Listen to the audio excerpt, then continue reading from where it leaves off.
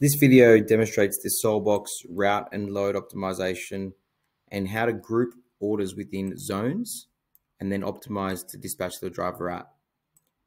What we can see here is how to plan and build zones by searching a location and create a geographical area. Once the zones are created, we can then look at importing orders via an API or a spreadsheet. In this case, we'll use a spreadsheet and we'll import the orders that are ready to be grouped into the certain geographical zones that have been created. Zones create based on the mapped geographical area, and the orders that fall into that mapped area will automatically group as part of a zone, or if a customer is automatically manually selected to be part of that zone via the setup. Once the orders are imported, the routes get created. We can see now that the routes have been created onto the map. And we can see that there's two orders that have actually fell outside of a geographical zoned area. So these are called unassigned orders that would need to be manually assigned by adding to a job. So we can see here that this order is close enough to the west run, and this order goes into the northwest run. We can also see that the routes look pretty unoptimized, and we can see that there's going to be an issue with addressing this time window due to the location and time that the driver might arrive. So what we would do is either optimize the route from the map, and by doing that we can select which driver we'd like to use and the vehicle that they're going to be in.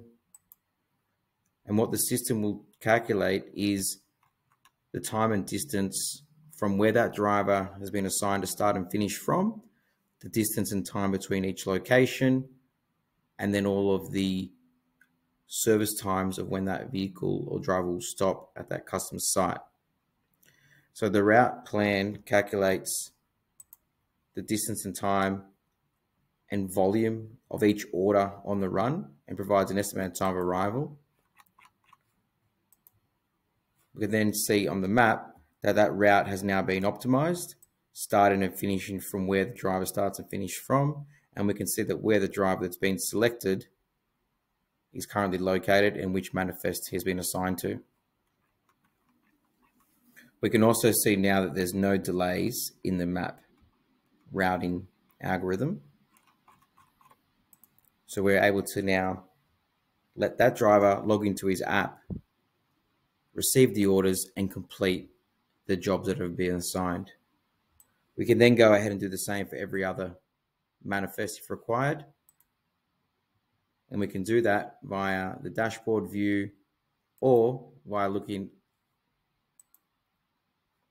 in the manifest list. So by optimizing the route, we can then select another driver and a vehicle and calculate that run.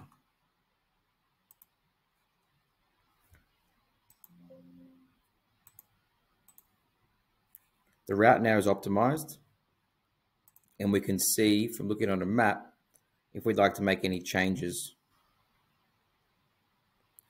If we're happy, we can save the changes. We can create a summarized manifest to hand to the driver or to the warehouse for picking and packing. And then once the jobs are completed, the status will update. Check the next video to see how the driver app can interact with the dashboard and the live status updates. Thank you.